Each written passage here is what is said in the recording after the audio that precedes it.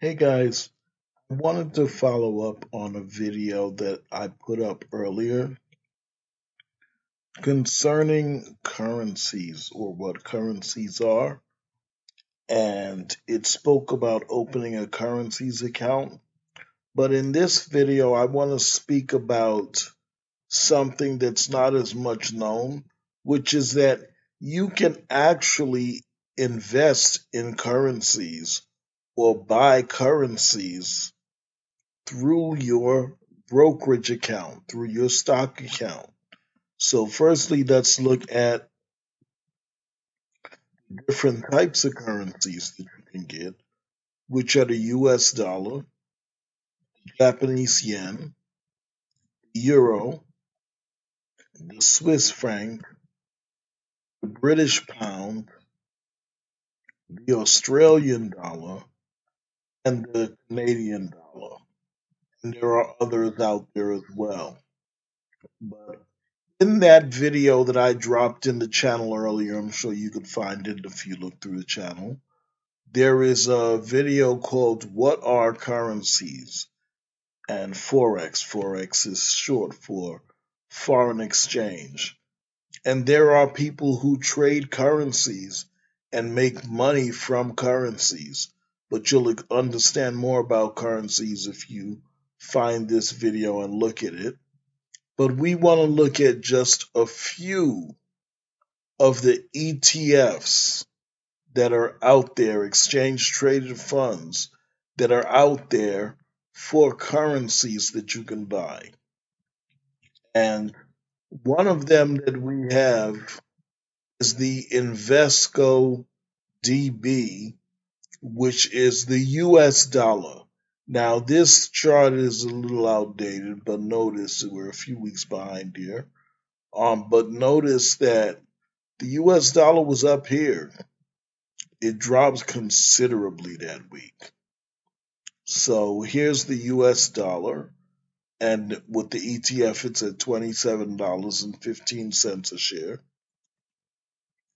Then we have the Japanese yen, and the Japanese yen is at $65.10 a share.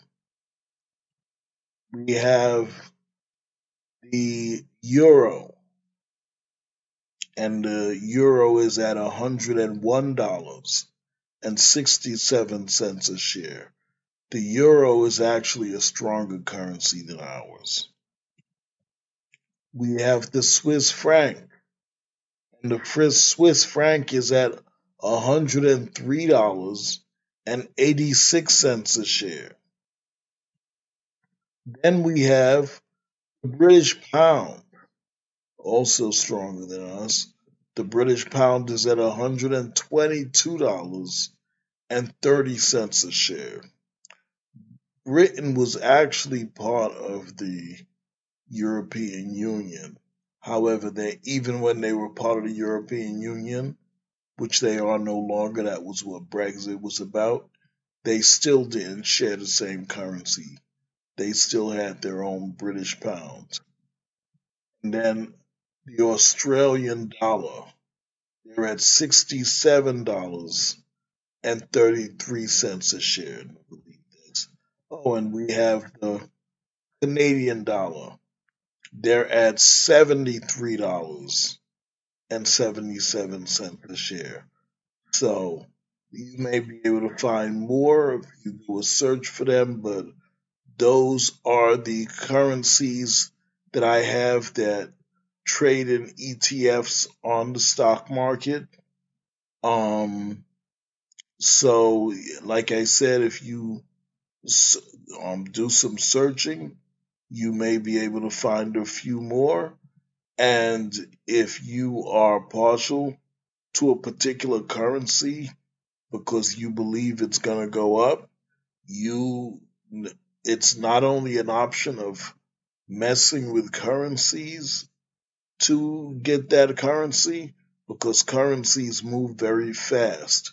It's usually a daily chart or it's less. You're not holding it very long, but you can actually, in stocks, get an ETF for those currencies. So just wanted to explain that to you guys. Look forward to speaking to you in the next video. Have a great day.